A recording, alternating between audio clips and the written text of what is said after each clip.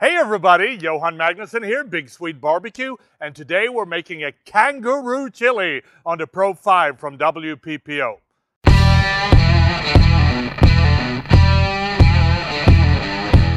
In order to get a really smoky taste in the chili, we're using mesquite wood in the pizza. Start by adding a couple of chunks of mesquite wood in the Pro 5. Then you want to add a Royal Oak tumbleweed starter and let the loop slider do its thing. So while we're waiting for the pizza oven to get up to temperature with that beautiful mesquite flavor, it's time to start preparing the kangaroo. And we have about 3 pounds of ground kangaroo, and we want to start by browning the meat.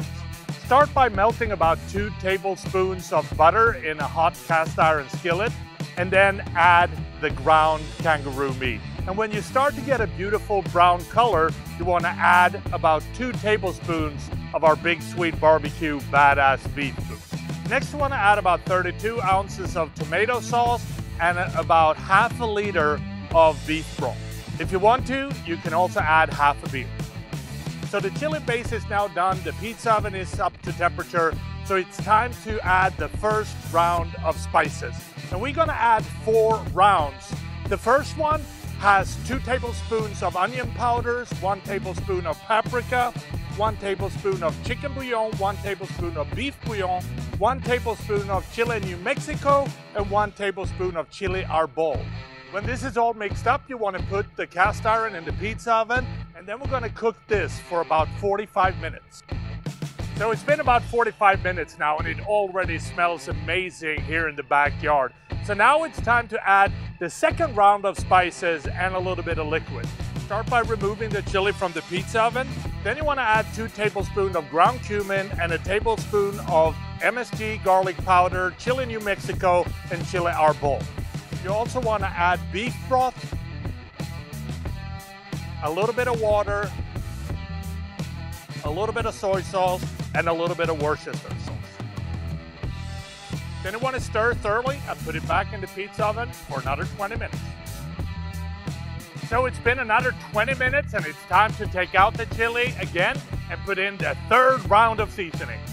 In this round, we're going to put in 1 tablespoon of chili New Mexico and 1 tablespoon of chili arbol. And then we're going to add 2 teaspoons of cumin, onion powder, and garlic powder. You also might want to add some liquid to it. And then we're going to put it back for another 10 minutes. So it's been about 10 minutes now, and it's time to remove the chili and add the 4th and the final spice round. In this round, you want to add 1 tablespoon of the chili New Mexico, 2 teaspoons of cumin, and 1 teaspoon of garlic powder. And then it's time to put it back in the Pro 5 for another 10 minutes, and then the chili is ready. And that is how you make an awesome kangaroo chili on the Pro 5 from WPPO. And I think the only thing left to do is to try this chili and see what it tastes like. So here we go.